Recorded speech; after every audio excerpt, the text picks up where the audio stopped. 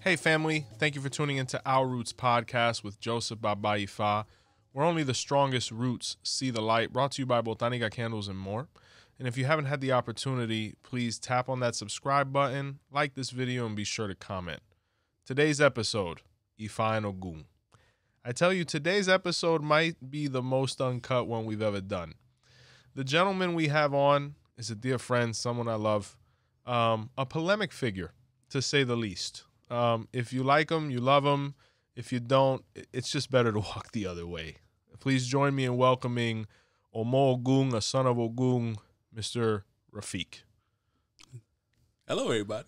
How's everybody doing today? Rafiq, thank you so much. People have been beasting for the Oggun episode.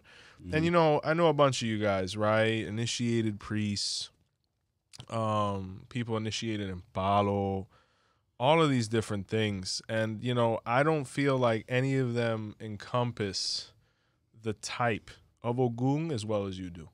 Someone, absolutely, someone uncensored, someone who's so honest and someone who's so in touch with that aspect of themselves. I felt like this would be the best conversation possible. Okay. So before we delve into you and how Oggun and you kind of meet and interact, I want to delve into Oggun, right? I love Oggun. Oggun to me is the perfect embodiment of masculinity. He's completely self-confident. He's not looking for anyone's confirmations. And apart from that, he's stoic. He's kind of like the John Wayne of Ifa, you know? And when we look at where Oggun was born, he was born in the Odu of Baba 𝗿𝗸𝗿𝗏. And when we look at what that actually means and translate it, it means Oggun 𝗀𝗲𝗿𝗁𝗍, which means Oggun with his machete created two. And what happened in Oggun 𝗀𝗍𝗿𝗁 was there was a dispute that was happening between two fishermen. One had the line, one had the hook, and they caught a really big fish. And they were arguing now that they had succeeded as to what belonged to who. When Oggun showed up and saw what was going on, he said, what's occurring here? And one said, I deserve more of the fish because I provided the hook. The other one said, I deserve more of the fish because I provided the line. You know, what do you think? And Oggun, and this is why he's really so associated with justice and divine justice, he took his machete and cut the fish in half. He said, this is for you, moving on, right? I ask you to begin delving into the aspects that you have in common with your father. Do you find yourself sometimes in that role of mediation or people seeking you out for that wisdom? It is a role that I've come accustomed to. This role has been bestowed upon me, and frankly, I love it. And it is because of that, yeah, people do come to me for a lot of things as far as, you know, if I were to do this, what will happen? If I should say this, what should happen? If I go to work and do this, this, and this, what should happen? And I've come to see that the truth sometimes is if you do this, this, and this, this is going to happen. A lot of people don't want to hear that. It is what it is. But that role has been bestowed upon me, and frankly, I love it. I love it. I love it. I love it. I love to be the person that people come and say, hey, I have an issue. Can you help me? And I got to thank my father for that. I really got to thank my father for that, because it's been something that, you know, I've often struggled with. Well, like, why are these people asking me questions? Why are these people wanting to come to me? But then, you know, I have that something that they need. So, yes. And that's really incredible, because the thing is everybody wasn't always okay with Oggun's honesty. When he actually divided the fish the way he did, the fishermen didn't like him for it, but they respected him for it, because they said, at the end of the day, he did it in an unbiased way. A cat's a cat, a dog's a dog, a duck's a duck. And that's kind of how Oggun lived his life, and that's why he was so honored and revered by all the other orishas. Oggun is really incredible, because we're talking about an energy that was there right at the beginning. He he is the guy that Olodumare identified as the one who would clear the path from heaven to earth for the orishas. So the classic story is, they were in the jungle and they had no way of progressing. Ogun showed up with his machete, did his little dance, cut down the leaves, and they were able to, move forward with civilization. But people, 𝘃𝗶𝗱𝗏 priests, even Baba Ifa, who we had the pleasure of speaking with one time, said it was even more profound than that. We're talking about the orisha that literally transported them across the cosmos to be able to arrive on Earth. The first astronaut, the first trendsetter, the someone that was going to be, very noticeable.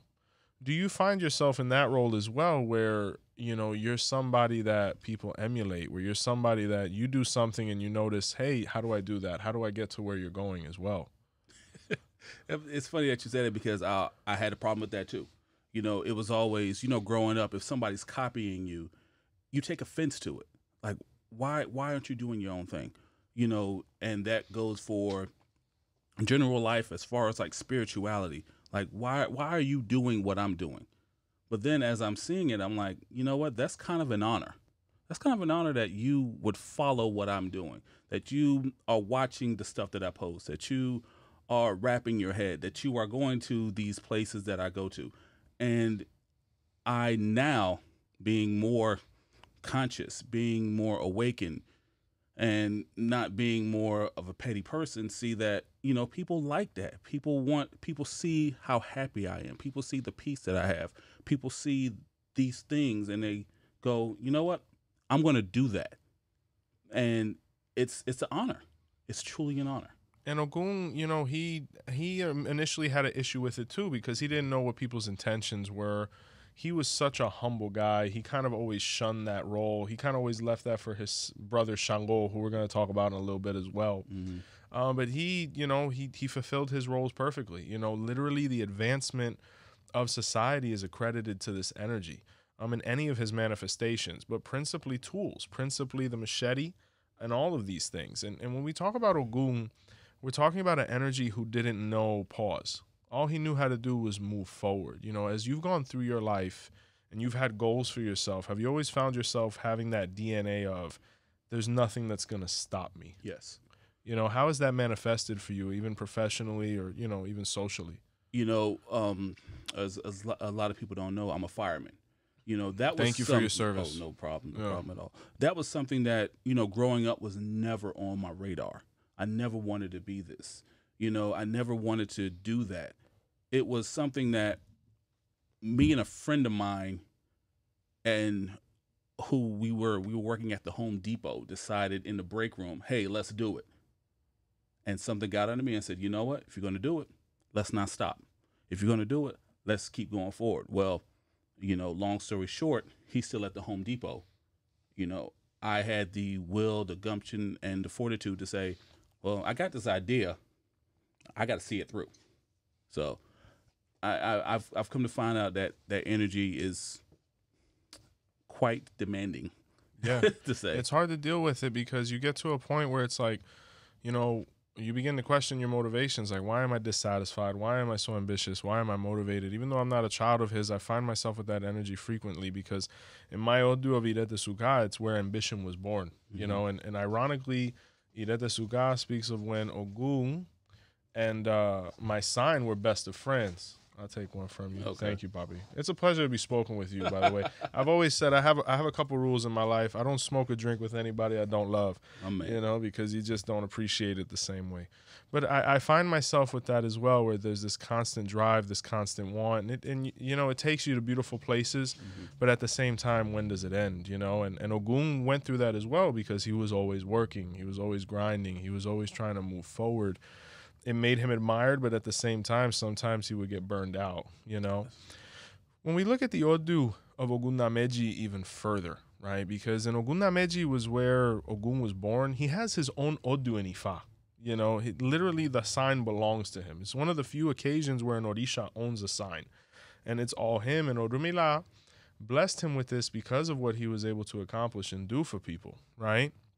There's other stories that speak of interactions that weren't that positive, And one of them was with the orisha Baba Ifa, or San Lázaro, right? Baba Ifa was an older orisha. He was somebody that was really stuck in his ways, and he really hated Ogun at this moment because Ogun was a young guy. He was a trendsetter. He was progressive. He represented the opposite of what Baba Ifa felt a man of his age and rank should be having, you know, because Ogun was top tier from the very beginning. So what happened? Baba Ifa would never salute Ogun.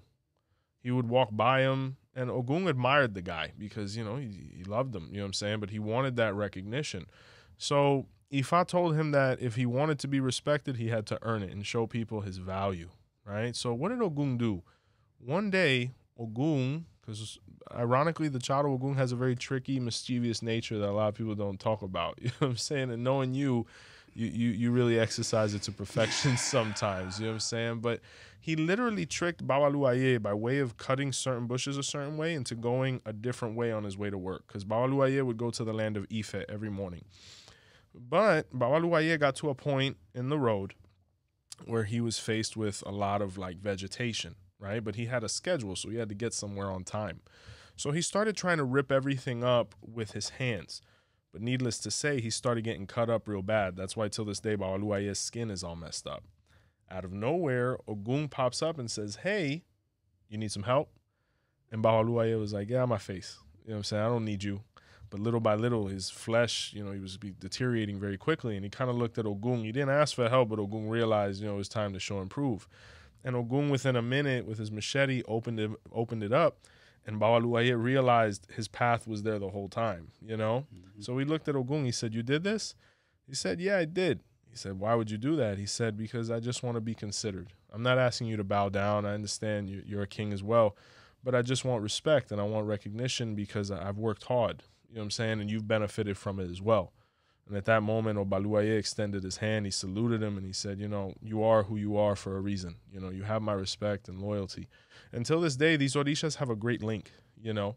But I ask you, being a son of Ogun, have you ever gone through those situations where you haven't been recognized or people have this natural frustration with you where they don't want to give you your flowers? You know? Yes. And the Orlando spiritual community isn't that big. Of course not. Yeah. You know, everybody knows everybody. You know, everybody knows what everybody's capable of. Everybody knows what they're not capable of. You know, I was, to my knowledge, you know, once I really started to get involved in this, you know, I started to bring this out. I started to be in public, you know, rapping my head. I started to have, you know what I'm saying, machetes on me. Yeah, sure. You know, and people thought that was weird. I started to wear white. I started to do all of these things. And I'm looking at people who are, you know, jumping up on social media who say, yeah, well, I did this and blah, blah, blah, blah, blah. And I'm like, you know, I was with you when you asked me questions.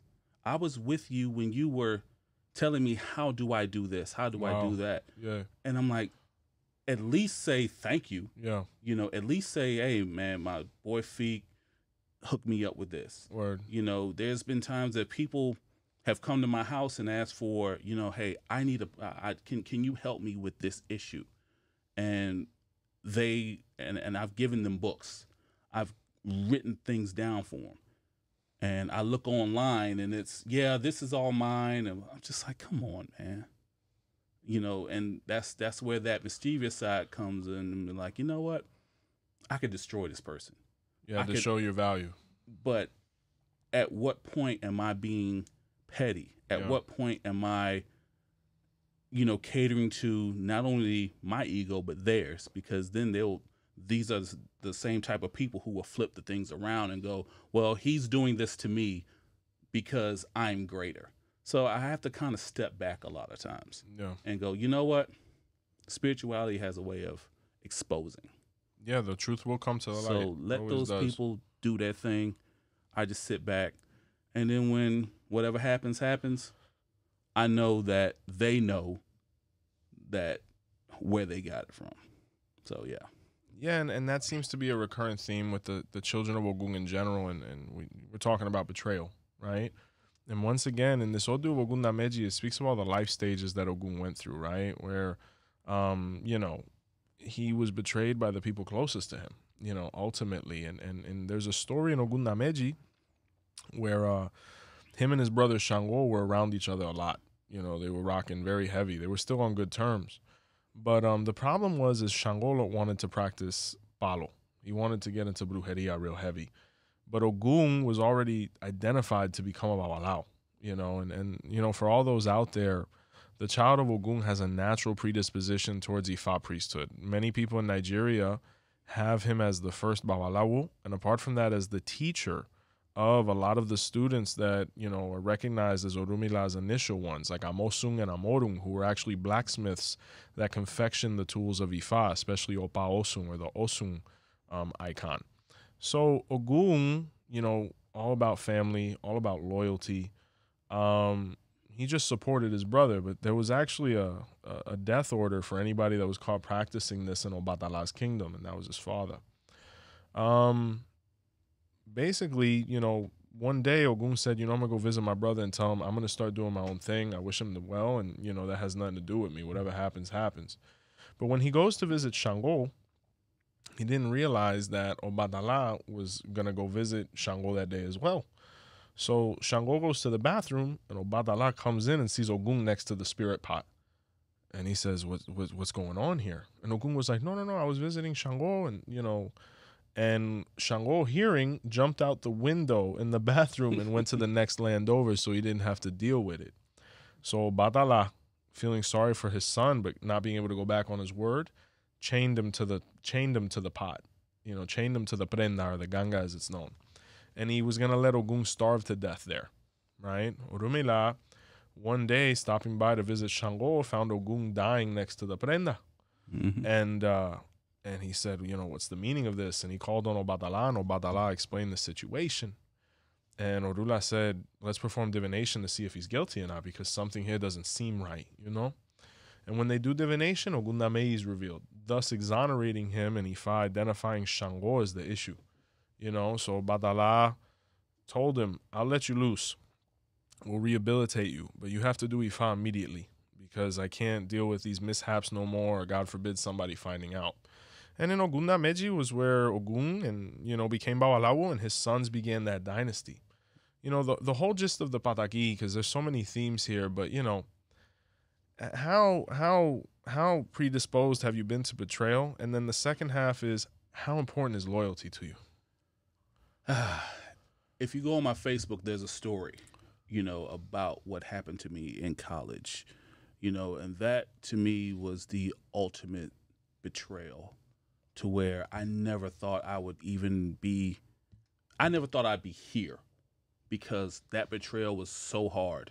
You know, that betrayal affected, you know, my fraternity life, to where I don't even, you know, if I see the guys out, I just wave and keep it going. Word. You know, it affected my family life, you know, by them trying to get lawyers, and, you know, everything started to just come to a point to where I couldn't.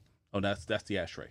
Okay. Oh. Yeah, just so the ashtrays off. You know, just tricks of the trade. Yeah, to where I couldn't function, and for years after that, I held on to that. You know, that became my identity. You know, that betrayal, you know, even, you know what I'm saying, relationships, you break up with somebody, you know, they cheated on you, that betrayal. They did this to you, that betrayal. The friendship, that betrayal. You know, to where I started to hold on to a lot of things. I had a lot of resentment. You know, I had a lot of anger. I had a lot of things that I had to let go of. And that's why it is important that I surround myself with people who I know that if I call them at 2:00 in the afternoon, it'll be the same response that I get that if I call them at 2:00 in the morning. Yes, sir. So, Absolutely. you know, those are the type of people I want to be around. You know, not when the sun is shining and everything's good. You know, can I call you when I'm at my worst, when I'm at my lowest? Because I would expect that if you're at your lowest, that you call me. And that was his big thing. Oggun was all about consistency. you know, he really is the example that consistency trumps talent and motivation and, you know, enthusiasm, you know. Mm-hmm. And, you know, it is a common theme with him where he was misunderstood, betrayed, you know, disconsidered. And, you know, that just made him stronger so many times, you know. The Odu of Ogun has another theme with the children of Ogun, right? You know, Ogun, most people look at him and they think, man, you know, he's a little bit rough around the edges, he's a little bit rustic. But Ogun had a very smooth, very gentlemanly, very debonair aspect about him, you know, because there's a proverb in Ogun that says, forgive me, when the son of Ogun is excited, there's no woman that could resist him. So I ask you, Rafiq, as you've gone through your stages of masculinity and manhood, you're an imposing figure. You know, how has that resonated with you? You know, I have no comment on that. I have no comment. I have no comment on that. Yeah, I have no comment. Yeah, No. I tell you, romance was a big thing with Ogun. Ogun had a lot of, you know, a lot of people interested in his time, but you know, based on the things he had been through, it made it difficult for him to trust. Yes, you know, that has been, you know, that has been always the thing that has bitten me, was the trust. You know, to where I had to unlearn things because, you know, people you know, I would be with someone and they say, "Oh, you have trust issues." Well, it's not trust issues as opposed to patterns. yes, sir. I'm seeing patterns. And before it gets to what I have already seen, I just walk away. I just stop. I just leave.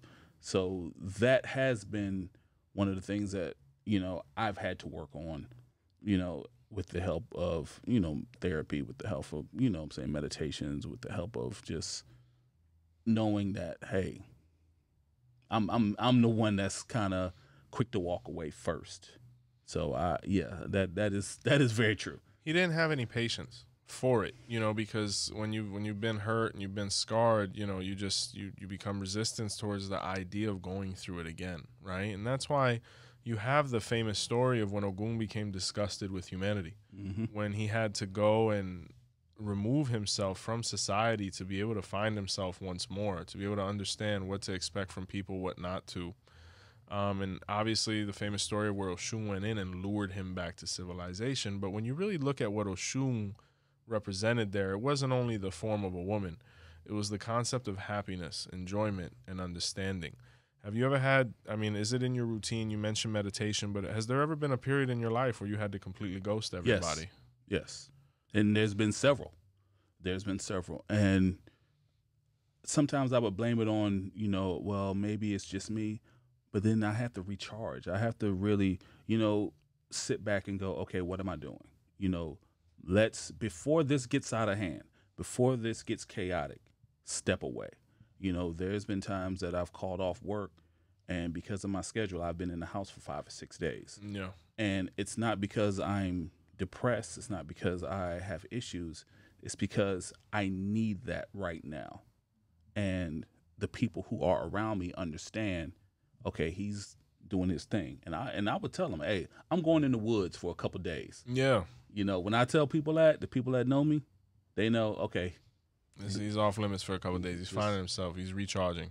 Leave him alone.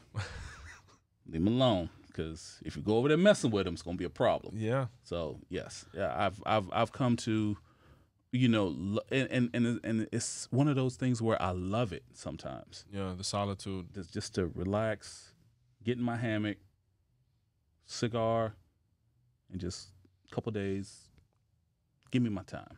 That was pretty much his routine. Oggun was the same way. He needed his space every now and again. And after he realized that he couldn't completely abandon humanity, they gave him those sabbaticals where it's like, hey, Bobby, you're kind of revved up right now. Take a couple days for yourself, you know, because they needed him, but he was kind of burnt out. You know, it was like constant work, constant overstimulation. Like he was somebody that needed just his space, you know.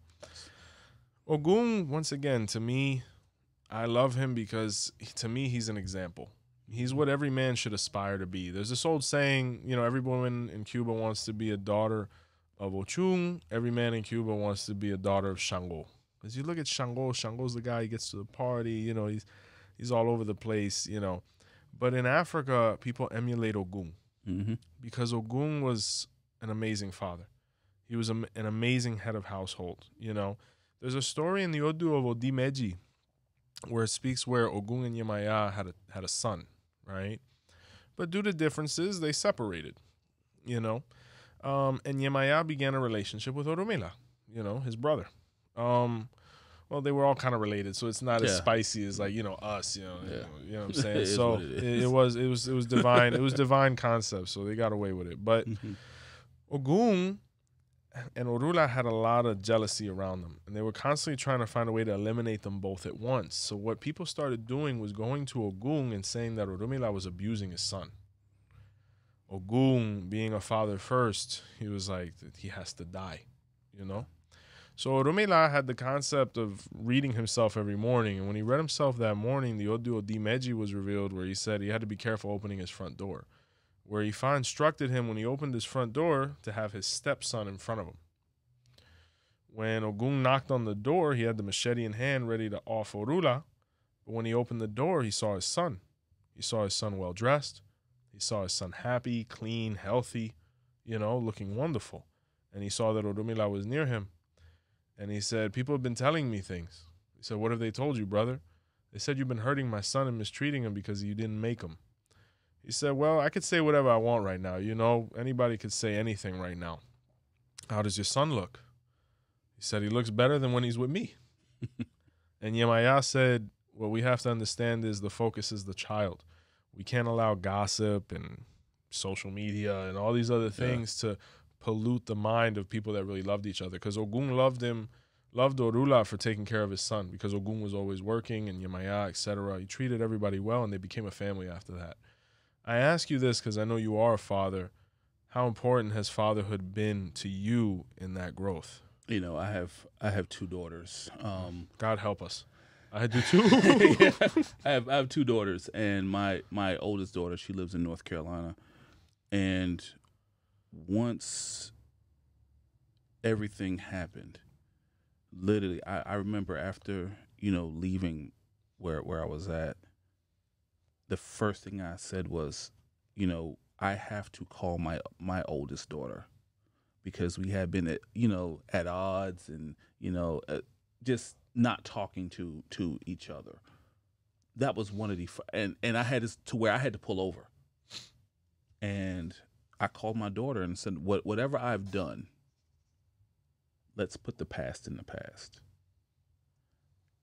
There hasn't been, since then, and this has been, I can't even tell you, I don't think I've gone more than 37, 38 hours without hearing from my child.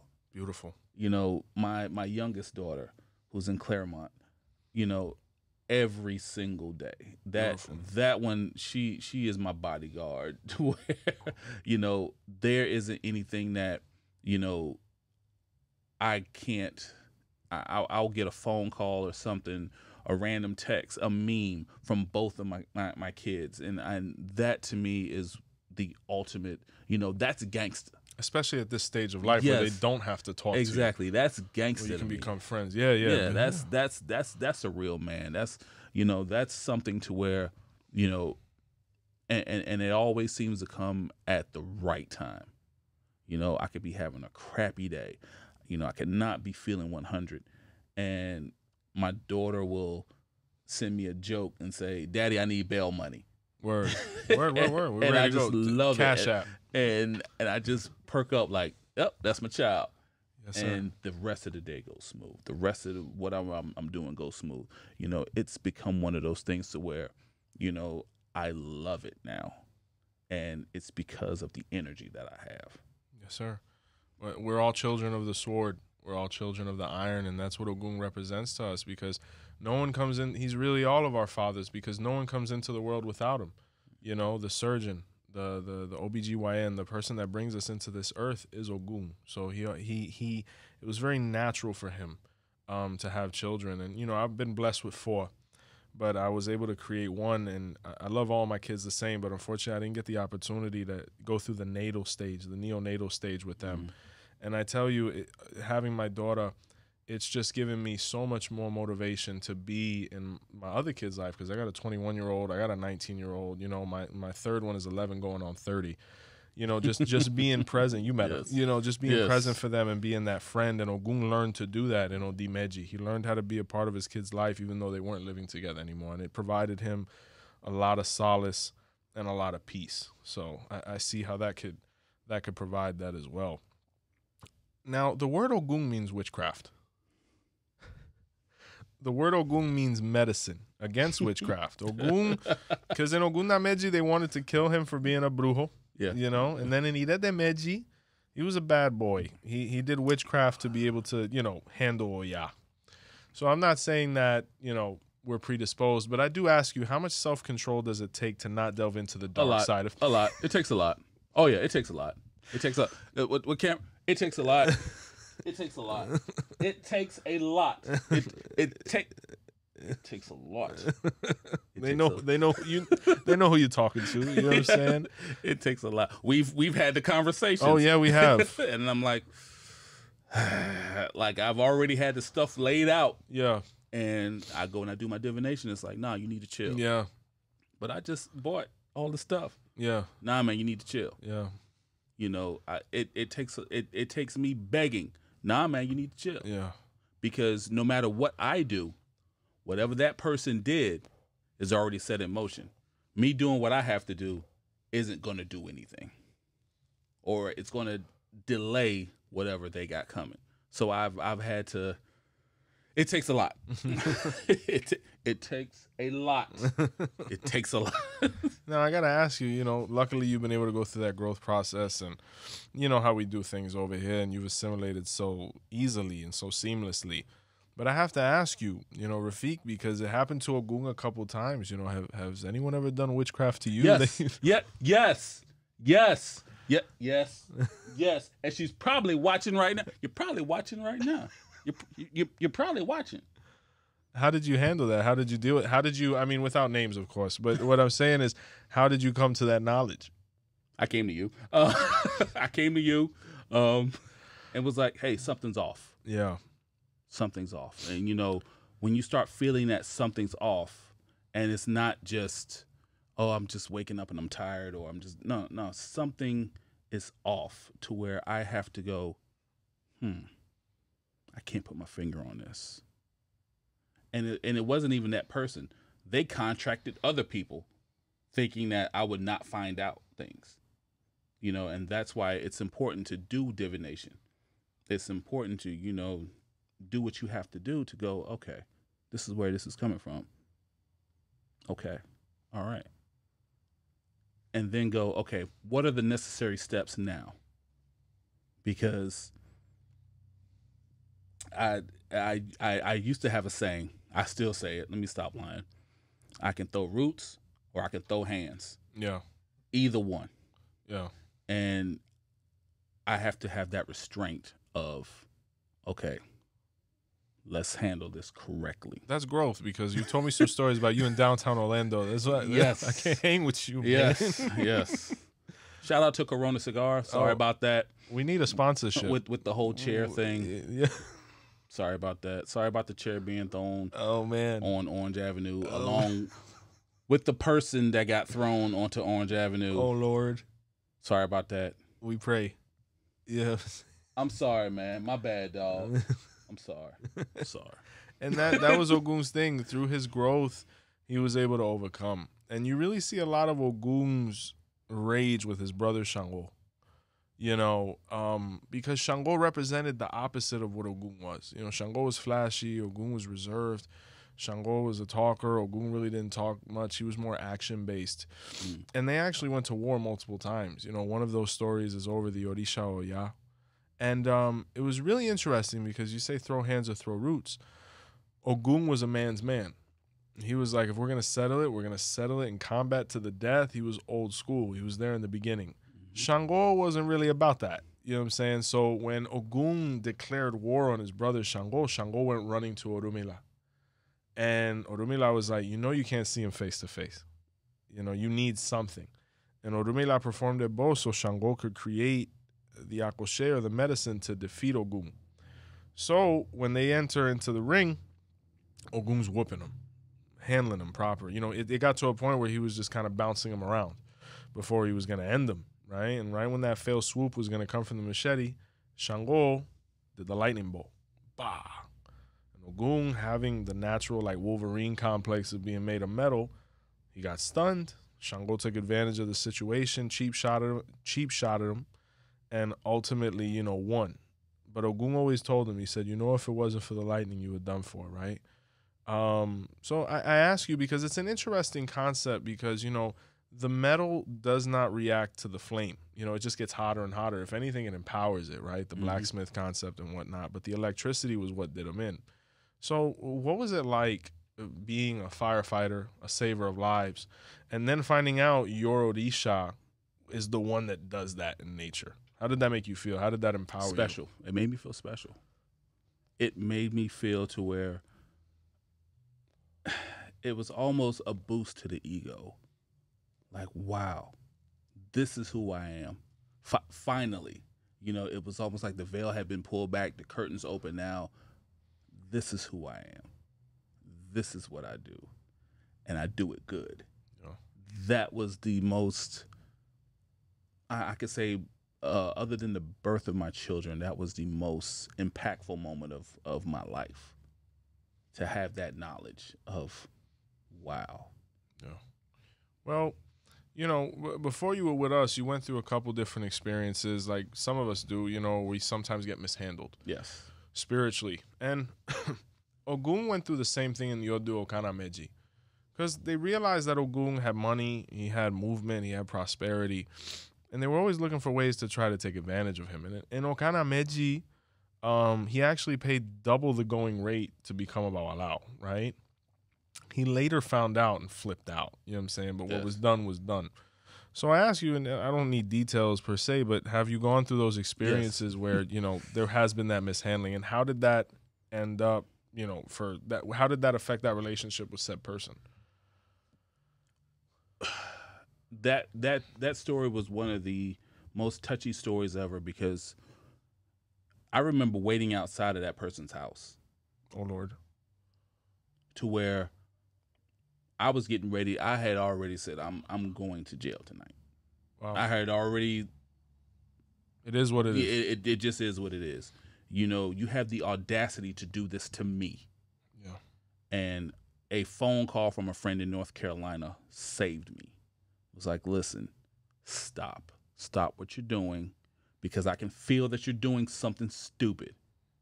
And I didn't know that this person had actually told other people that I was outside. They saw me, and I'm outside this person's house, ready and willing to be like, listen, whatever you got, ain't no orisha gonna save you. Yeah. I'm here now. Now you have to see me. Now, once I figured out that you took this money from me, that you lied to me, that you did all of this betrayal to me, I'm outside your house. Throw hands, throw roots. How you want to do this? And I was already at the throw hands. This was young in my spiritual practice. I was ready to go. Yeah. I was on go. You know, that person called and said, hey, you need to not do this. You know, to where now where my fire station is, I drive by this person's house. That's growth. You know, I can't tell you how many times we've been going on a call or coming back from a call, and I don't even tell the guys, you know, but that house right there, if that house catches on fire, we might hit a speed bump. something might happen, something might not happen. Just saying. What's that dynamic like in the, because my grandfather was a firefighter in Brooklyn, you know, he was a man's man, you know what I'm saying? He was looking good, you know, all these different things.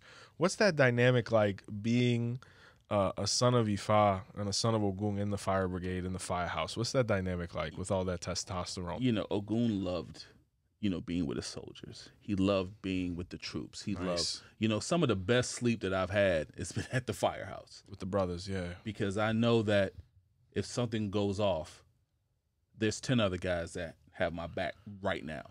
You know, so it's a dynamic to where it's a big clubhouse that everyone knows their job, everybody's capable of their job, and I'm not worried about anybody outside of circumstance. House catches on fire, I know we'll be all right. You know, barring any future mishaps or anything like that, I know that the crew that I have is solid. I know that the people that I work with and work for are solid. Nice. So it's that warrior mentality. You know, when the tones go off and there's something and we're all going, it's that war. It's that thrill of the hunt, thrill of the kill type thing, to where I enjoy it. And it's, you know, it's funny because my blood pressure, my heart rate goes down when I'm inside chaos. You're a professional. You know, to that where training. To where I feel comfortable inside of a burning house. Wow. I feel comfortable when, you know, there's a call and you got overturned cars and, you know, barring gruesome details, everything's going on. I'm like, another day at work. Wow. So that's real preparation. That's real tranquility. That's real serenity and peacefulness within all of that chaos. You know what I'm saying? Yeah. You know, obviously, you know, at first glance, you're somebody that takes care of yourself, right? So, thank you. Yeah, of course. The safest place is in your arms, brother. I swear to God. Yo, you dap up Rafiq, you're like, there's nothing happened to me, yo. But, you know, in the 𝗿𝗲𝗹𝗁𝗃𝗍, it speaks of when human beings were weak, right? And they didn't have any force or strength to be able to work, create any of these things, right? So they went for divination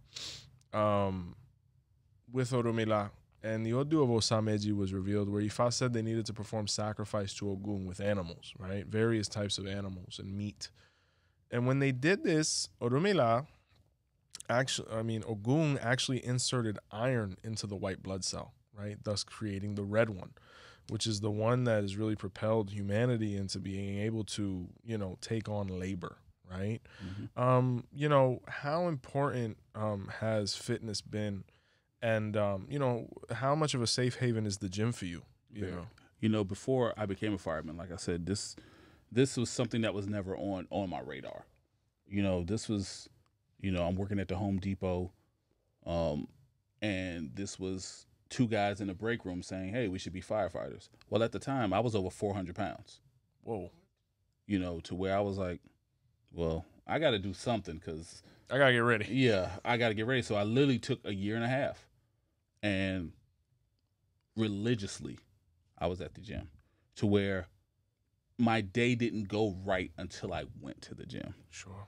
My day didn't go right until I got up at 4 o'clock in the morning and at least walked around the neighborhood, at least. And then the walk started turning into jogs. The jogs started turning into sprints / walks. And, you know, to where I could feel the progress, to where I was like, okay, this is what I want. This is what and it was almost that high that I needed. It was that thing that kept me moving, kept me motivated, to where I was like, okay, I have a goal. And the way I am right now and the way that I need to be are two different places. So I kept at it, and it became daily. Nice. So it became daily, and then it became to where, like I said, I just didn't feel right if I had to take a rest day. Became a lifestyle, became an identity. I had to not go to the gym that day, you know, to where, you know, everything started to fall apart, to where I had to go to the gym to find myself. I had to put my headphones on. I had to put that big hoodie on. I had to sweat everything out. Even if it was just me for 30 minutes sitting in a sauna, I had to be there. Yeah. So that's the importance of it to me. Surrounded by the iron. Yes. You know? And you really delved into the hunter aspect of Oggun there, because a lot of people focus on the blacksmith, you know, lifting the iron, you know, going through the process or the war. But Oggun was a hunter deity, along with 𝘃𝗍𝗄𝗎, his best friend. And you look at the characteristic of the hunter, it's all about the goal. You know, we're in constant preparation. We're refining our skills. You know, to go, that in itself is a war. Like, we're going into the jungle to dominate an animal, to be able to provide for ourselves and our family. You know, that concept of hard work religiously. And Oggun really found his work ethic in the 𝗿𝗲𝗹𝗁𝗃𝗍𝗁𝗃𝗍, right? And 𝗃𝗏𝗃𝗍 was where Ogun was marginalized. You know, he didn't really have a lot of means, but he had a lot of ambition. He had strength. He had talent, and he wanted to prove himself, right? So one day he arrives at a farm, you know, a wealthy landowner, who he didn't realize was Orula, right? And he basically presented himself and said, hey, I'll do whatever you want. I just need to learn something, and I need to do something, because if I'm not here being productive, I'm doing some nonsense out in the world. And 𝗃𝗏𝗃𝗍 said, well, hey, there's 7 tools there. Find a way to bring this thing back to life, because the crops were dying. You know, things weren't going well because 𝗃𝗏𝗃𝗍 didn't have anybody to really, you know, help sustain all of this land. It was a lot of acreage. And Oggun performed wonderfully. You know, that's why when you look at Ogun's tools, it's 7 different ones, but some of them are farmer tools: the pick, the axe, the shovel, all of these different things. He was a farmer as well. He was a cultivator. And when 𝗃𝗏𝗃𝗍 came back and saw, you know, the parcel, how it was thriving, the yams, the this, the that, Oggun had made 𝗃𝗏𝗃𝗍 more money than he could ever think of. And 𝗃𝗏𝗃𝗍 realized that this was a man that was trustworthy. And he said, you know what? You have a choice, you know, because I don't make anybody a slave. You could stay in business with me, or I can give you the tools and you could, you know, do your own thing. And Oggun said, no, I'll stay. You know, we'll renegotiate the contract. We'll make it a little more 50-50, but I can never, you know, forget the opportunity that you gave me. So, you know, work ethic, you know, you've spoken about it in the gym. You've spoken about it within your profession. You know, how important has that been as far as progress, you know? Because without it, who are you? Without that work ethic, who are you? You know, are you just somebody who's just there? And that was always, you know, even before I got into this, I never wanted to be a person that was just there. I always wanted to be the person that when, you know, my father sees me, says, that's my son. You know, before my mother passed away, I was fortunate enough that my mom got to see me graduate from fire school. Oh, God bless. May she rest, man. And Jesus. she pinned my badge on me. That was, you know. Oh, my God. You know, that was that moment of, you know, and I remember her looking at me and going, you did it. You know, that was important to me. Not to be, and no disrespect to anybody who's working a 9 to 5, but that was something to where I had to be like, this is who I am. This is my identity. I'm this person. And I wanted my family to say, that guy who's my brother, who's my cousin, who's my uncle, who's my father is this. And that was the importance of it. What was your relationship like with mom? If my mom was here, she'd be here. Yo, I remember when we actually sat down at the Corona together. I remember it was on mom's birthday. Yes. That was how divine that was. Man, you know, that was amazing. You know, what were some of the things she taught you? What were some of those moments, you know? You know, it was so much. Yeah. It was so much to where it was always like, even now, I still think about the things that she told me. You know, situations that I could be in, I could hear my mom's voice saying, do this, don't do this. You know, when I go before my altar, I still hear my mom's voice. I still feel her, to where it's a lot, to where she's taught me so much, to where I can't even, like, we would literally be talking for days on the things that she's given me, the tools, the information, the knowledge, you know, and she was a nurse. Wow. You know, and so it was a lot growing up, you know, to where, you know, people used to think, you know, oh, man, your mom's so this, your mom is so strict. No, she wasn't strict. She was very protective because she knew what was out there. Yeah. You know, she knew how evil the world was. Yeah. And it wasn't, you know, well, I can't go to this party because my mom won't let me. And then I would hear about somebody getting beat up, somebody getting shot, somebody getting stabbed at this party. So my mom, you know, had that gift of foresight to say, no, you're going to stay in the house. The older we get, the smarter our parents get, yo. Yes. You know, and the reason, what was her name, by the way? So Barbara. May she rest. And the reason I really bring her up and delve into that is because there's a bad stereotype with Oggun and his children. You know, in Nigeria, they don't talk about the unspoken pataki, right, of Ogun's mistake, right? We won't either, because I'm all about painting a different picture of the orishas. Yeah. You know, we all have our mistakes, but you are not defined by the worst decision in your life. You know, and it's really incredible because you're breaking that stereotype just with your story. You know, to have that productive, healthy, warm relationship with mom, especially her being able to see you fulfilled. That's all Ogun ever wanted. He wanted a family. He wanted to be accepted. He didn't want to be shunned. And I'm happy you were able to have that moment with her, you know. The 𝗿𝗲𝗹𝗁𝗍, or Obe Ogunda, it speaks of a story where there was a gentleman who arrived in a land that was different because he wanted to switch it up. He didn't feel like things were going well in his birthplace, and he wanted to go somewhere where, you know, he could change his stars. When he arrived, things went well. They recognized he was talented, capable, and, you know, he started making real changes there. But, you know, with progress, when you're surrounded by the wrong people, comes envy. You know, and now admiration turned into jealousy, and they were trying to find a way to eliminate him politically, you know. And what they did is they kind of had like a Hunger Game type thing where they would vote somebody to be fed into the jungle to a monster that lived there, right? So before, because he kind of was feeling the vibe, you know, I might get selected, you know, because he wasn't a fan of the process altogether, he performed divination where Obe Ogunda was revealed. And Ifa said he needed to carry a rooster on him when he got thrown into the jungle. Well, needless to say, he got thrown into the jungle. And when he got in there, the monster found him and attacked him. So before he could grab him, he threw the rooster at the guy. And the guy started devouring the rooster, and he was able to calm down. And the monster looked at the guy and said, who are you? He says, my name is 𝗿𝗲𝗍𝗁. And he says, what the hell are you doing here? He said, well, I got voted into the jungle this year. He was like, okay. Why did you feed me? He said, because Ifa told me to, and it seems like you were going to eat me, so I'd like to have a chance, you know what I'm saying, just to say my last words. The monster ended up being Oggun. And Oggun said, you are the first person to treat me like a human being. I don't want to eat people, but they keep me starved up here. You know, and to be honest with you, I've been getting kind of tired of it. The rooster tasted much better. He said, how about this? You're going to walk down there with me, and we're going to see how you're going to get treated.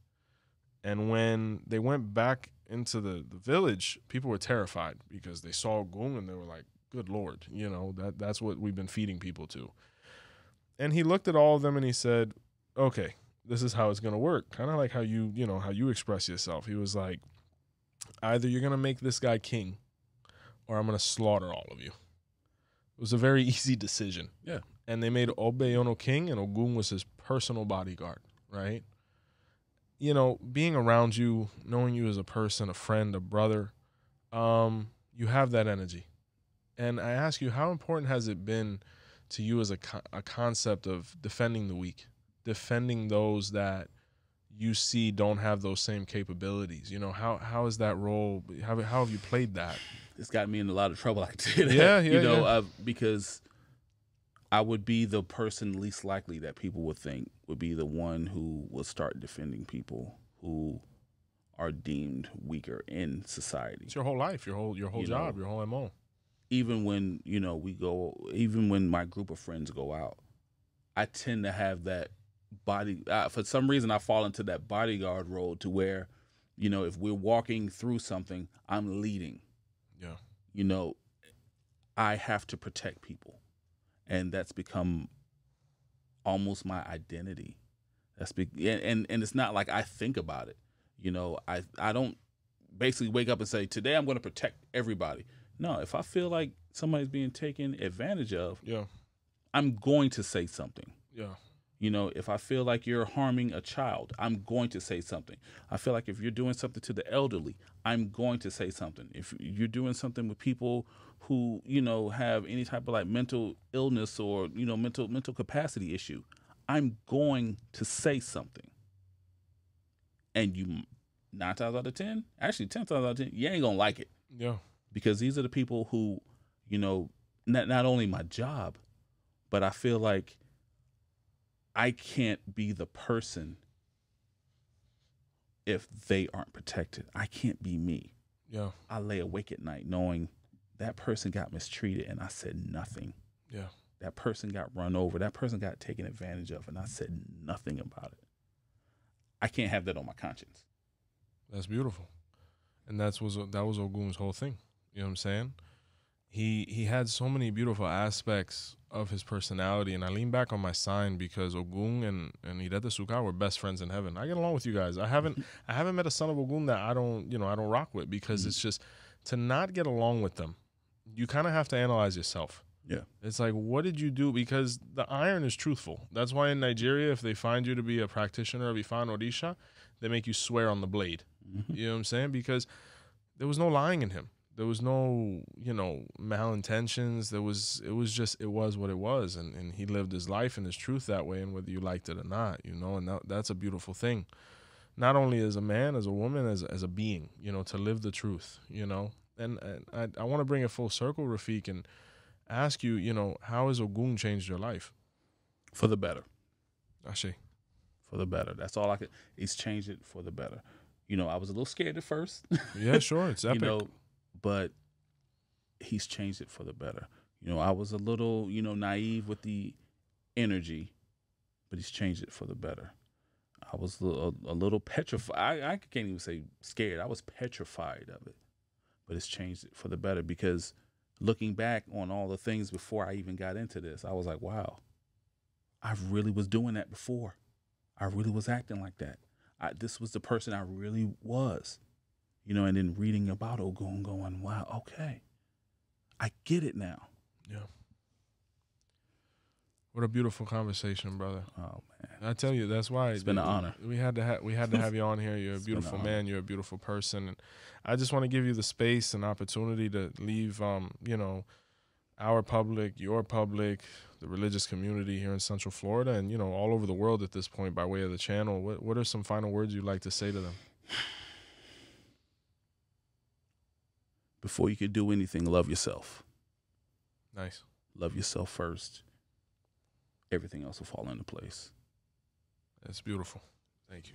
No problem. Oh man, guys, what a beautiful and epic conversation. I want to say thank you to Mr. Rafiq once again, our production team, to this cigar and this wonderful brandy.